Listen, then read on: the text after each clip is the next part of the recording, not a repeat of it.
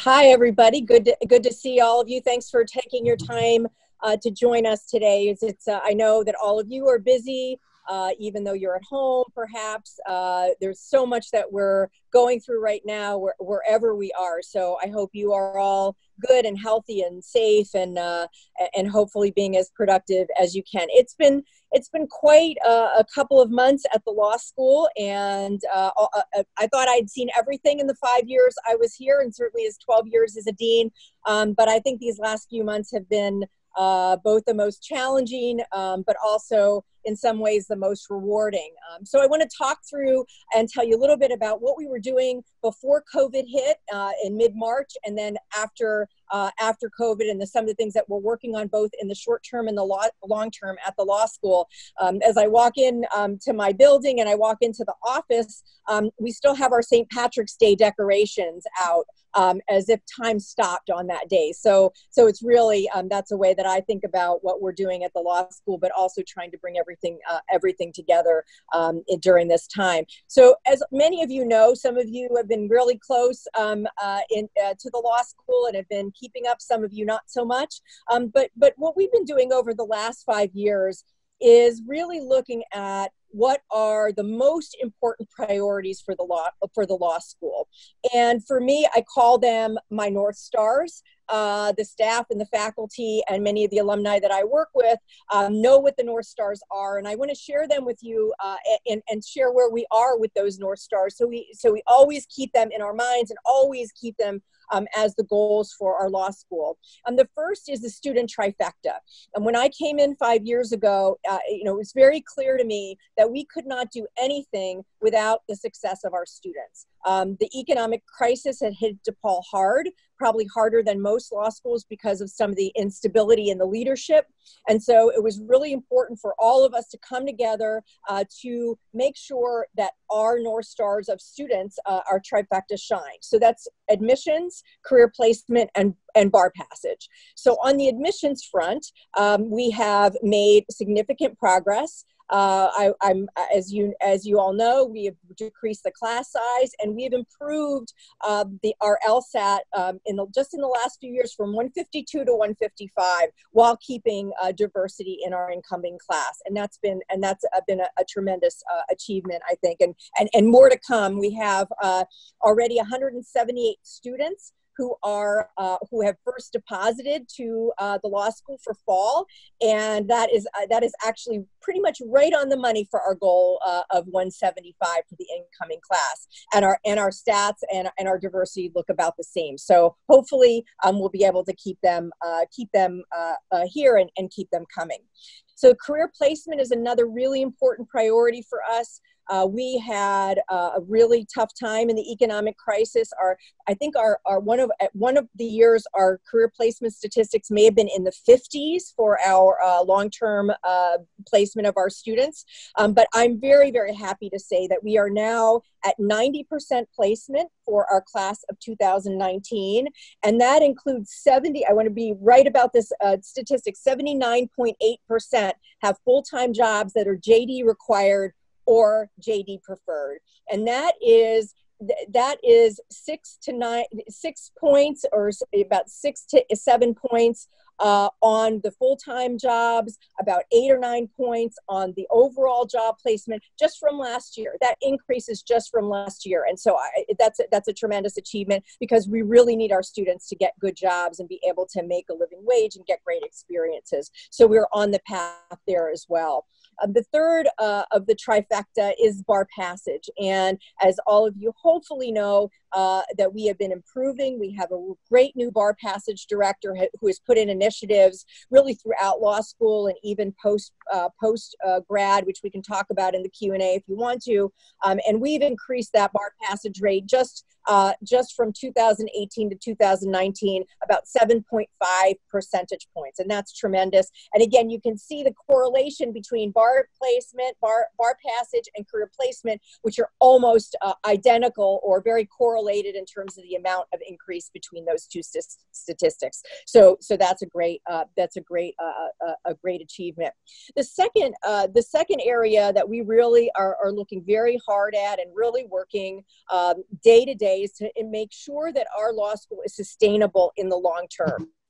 And that means that we're making sure that we have great support from the university. So the university is supporting our decrease in the class size and an increase in student discounting so that we can bring in the best and the brightest and the most diverse and the most attuned to our mission. And so they've been very, very supportive of that, and really, we really appreciate that. In addition, our fundraising activities have really increased with James and particularly Alan heading up the advancement team for the law school. We had last year $3 million coming in terms of private donations, and we hope to exceed that this year. And that $3 million mark was the most we had raised in about 4 years. So again, we're climbing. We're getting closer to those North Stars.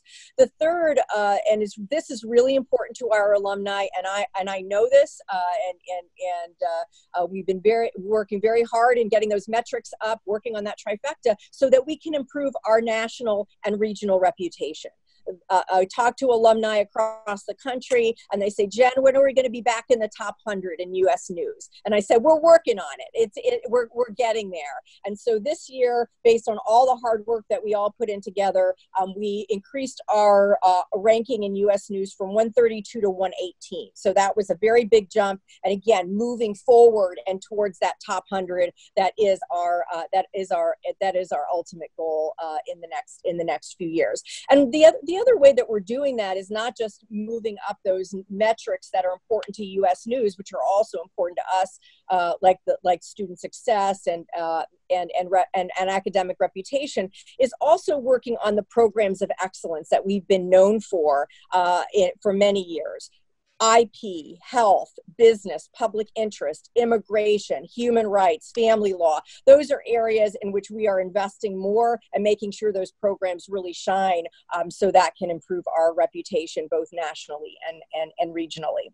And certainly last but not least, the other area that I hear a lot from alumni, not just about rankings, but also about mission. What are we doing to further the mission of DePaul in our efforts? And we can talk a little bit more about the details in the Q&A, but we are working very hard in three areas. I would say access to education and making sure that our incoming class reflects diversity, reflects first generation, reflects the work ethic that DePaul has always been known for. Access to justice, and I see some of you on the call who work in those public interest areas, and that we're continuing to do that work and making sure that we raise students that have been sentient hearts and go out into the community and do that good work no matter what their career path. And last but not least is diversity and inclusion and equity, and those issues have come to the fore this week in a way that all of us need to pay really, really close attention to and make sure that we do put in change that's going to be lasting, that's going to be institutional. And so we started on that road, but that's certainly a work in progress and something that we've been working on with our Diversity Council as well as the rest of the community. So that's before March 15th.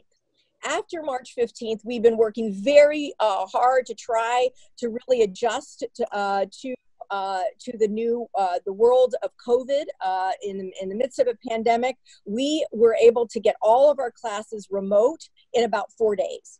And all of our faculty stepped up. They did synchronous, they did asynchronous. They really did a great job. And our students too, boy, they had to really persevere. They had to find places that they could work and they could study and they could receive their classes. And one of the things that we have really noticed, since COVID and in going remote, is the disparities that our students have, and that goes to the mission and goes to what the work that we need to get done. Because some of our students did not have a quiet place to take their classes. Some students did not have the bandwidth to be able to stay on a call long enough to be able to sit through a 2-hour class. And so those are issues that we really have had to address. One of the things that we did, in addition to going remote, we had take-home exams. We redid the grading policy to accommodate students that were undergoing hardship. Is we did raise a good amount of money for emergency funding for our students. The need was great. We probably satisfied about half of the applications that we got, but we distributed about $69,000 to our students to be able to meet their needs, whether it was food or shelter or technology, to get them through the semester. And we also awarded about $60,000 to our graduating students so they could get some stipends to help them through the summer. And that's something that's really important, especially because the bar has been delayed this year. Some of you know that the Illinois bar has been delayed to September 9th or 10th, which is about 6 weeks later than it usually is held. And so we're doing a lot of work with the Illinois bar, with the Illinois Supreme Court to make sure that our students have a place that they can take the exam and that they can be able to study. So right now what we're planning to do, all of the law schools have volunteered to offer some space because we have about 2,000 test takers that we need to seat in rooms no more than 50, 6 feet to 8 feet apart. And so we're going to hopefully work on those logistics with the bar exam, with the committee on the bar exam, and make sure that those students can take the bar and hopefully be licensed by late November. So that's we're working on that as well. Some of the other things that we've been working on in terms of the fall, we thought the spring, we really were, we got ourselves, through the spring. That was great, but actually preparing for fall is harder because first of all, we don't know where we're going to be in August. We are planning orientation to start August 17th, but we don't know if we're going to be able to have even 50 students in a room. So what we're planning to do, again, best case scenario, we'll be in phase 4.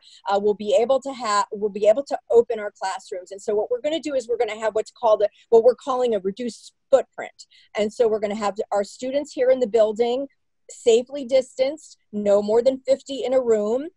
And so what we're going to have to do is we're going to have to go, some of our classes are going to be able to be face-to-face, and we're prioritizing the first-year students so they can come in the building, they can create a community with one another. We're also prioritizing experiential learning, our writing classes, our clinical classes, and then some other classes will be hybrid, maybe some face-to-face, some remote, and then the rest of the classes will be completely remote. So the students will be in a mix and match. But if August 15th, we have to go back to phase 3, then we're going to have to go all remote. So we're kind of ready for everything and anything. And of course that's, that's hard for everybody, but we're spending the summer. Our faculty, for example, are going to be doing some workshops on being better and working better online and getting trained. And our students will be able to plan accordingly in terms of what their classes are going to look like. We're really, one of the things that might be helpful, even to get some feedback from you all, is the employment picture is still, that's kind of the next, we're looking at the tip of the iceberg here, but the next phase is really what's going to happen to the economy in Chicago and beyond, and how is it going to affect legal services? We know we're going to be facing some sort of recession. How deep and how long it is, we don't know. And so one of the things that we're trying to do and really being proactive about is making sure that our students get the opportunities that they need as quickly as they can. So for example, this year, we had some fellowships that were awarded for the summer, and we added to those fellowships to make sure that our students could get some paying jobs. We made sure that all of our faculty that could hired a research assistant. So we have 30 of our students that are working for faculty just so they can get some work and some experience. So we're doing our best, but obviously we're going to be needing to call on you as alumni to help us get our graduates, get them internships and externships and other experiences. So when they graduate, hopefully the economy will be better, and hopefully then we can get them in those long-term JD required and JD advantage jobs. So we do have that. We're recruiting for the new class. We're planning classes. We're getting ready for the bar exam. We're getting ready for whatever the economy throws at us in the fall. And I guess what I would like to do is end in kind of lessons learned, at least to start to think about what are the lessons that we're learning about ourselves, what are the lessons that we're learning about the law school. One is, I think we have this reputation that academics work so slowly, we never get anything done, we don't make decisions, but it turns out we're more nimble than we think. When we need to make decisions, when we need to be agile, when we need to pivot, we do, and we work together doing that. And so I'm very pleased that we are more nimble than we think we are. Secondly, I think we do need to be thinking really hard, because this has been a real disruption on legal education, and to really think about what's the best legal education that we can offer our students. Is it online? Is it in person? Or is it a combination of those things? I was fortunate to have a class that I was teaching that went online. And I can tell you, some of it was really good to do online, and some of it was lost. And there are certain ways, I think, that our in-person education really does have value, but we need to be really thoughtful about how we do it. And this gives us an opportunity to do that. The third issue is, I think we really need to face those disparities among our students, and what policies and processes and resources we have that really do divide our students, and try to bridge those gaps. I think fourth is thinking about the bar exam and thinking about what is a competent attorney. One of the conversations going on nationally is, do we need a bar exam at all? A few of the states have said, okay, let's not have a bar exam this year. Utah's having a diploma privilege this year. Is that the wave of the future? And it's disruptive, and we can think about what makes a competent lawyer and how we can test for that. And I think last, but certainly not least, is what this pandemic and then all of the issues that we've faced in the last week have shown me is that relationships matter more than anything. The alumni that I've called upon, the faculty that have come together, my staff, my team has been amazing. And so it really shows that that relationship building that you do, that trust that you build, is so important in these critical times. And so I thank you as alumni and my alumni community. And I'm going to be counting on you in the next weeks, months, and years to come.